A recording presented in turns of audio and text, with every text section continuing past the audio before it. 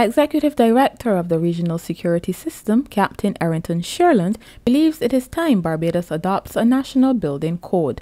His suggestion came out of a discussion hosted by the St. John Ambulance Association on Tuesday night at the Barbados Defence Forces headquarters. Captain Shurland recently spent several weeks in islands ravaged by Hurricanes Maria and Irma.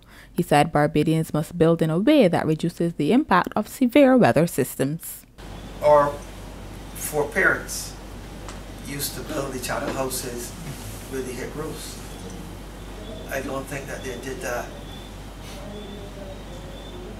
out of a particular desire for how it looked, but they did that out of practicality, and they did that out of the fact that they would have seen what would have happened before. So it may be cheaper to build a flat roof, or I'm not, what do you call that? Gable? Gable. Right. It may be cheaper to build that, but is it more hurricane resistant? I don't think so. And some of these old houses, old rickety houses that I saw still standing, roofs still on, has to be an issue of design.